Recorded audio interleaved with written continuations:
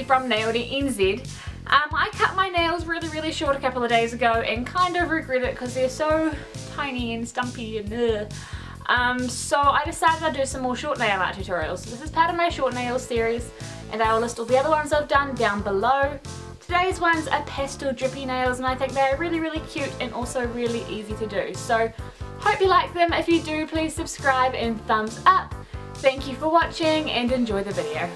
As usual, we're starting off with a base coat to protect your nails and make the nail polish last longer, and then apply 2 coats of a pastel polish onto your nails.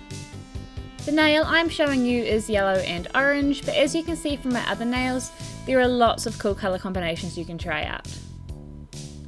Grab a dotting tool and with the big side carefully make a few dots at various points on the nail. The lower down the dot, the longer your drip will be. Then grab yourself a detail brush and carefully paint on some gentle curves coming from the top of the drips.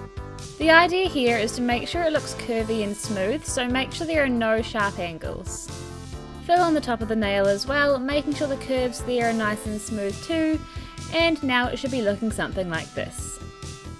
Next, get your white polish and paint a little reflection at the end of each drop. This step just makes them look that little bit better.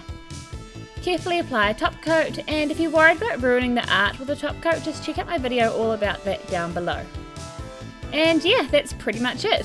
If you'd like to see a mini version of this, check out my Instagram as I always post mini tutorials there. Thank you for watching, don't forget to subscribe and thumbs up, and I will see you later. For the next design I used twink again, plus a red, blue and black biro, and a red felt tip. I found that most of my felt tips didn't work on twink, so maybe try out a few first to see which ones work.